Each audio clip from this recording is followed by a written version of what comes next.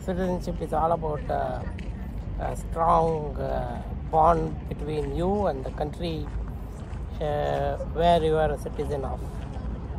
Many people buy passports or want a passport without even knowing the country on the map, and they don't know anything about that country, people, culture, language, tradition, and don't make any effort to visit that country.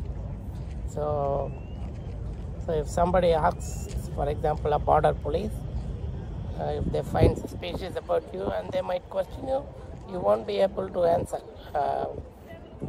where the country is on the map. So it is a problem, and this is what European Commission has been complaining about the Caribbean citizenship programs.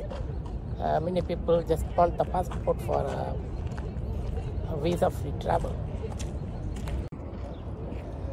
The EU doesn't like granting citizenship without any genuine link,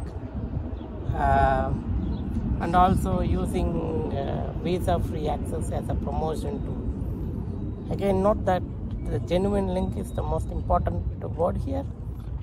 So all in all, if there is no genuine link between the citizen and the state, the citizenship can be easily revoked. So this is the important point here.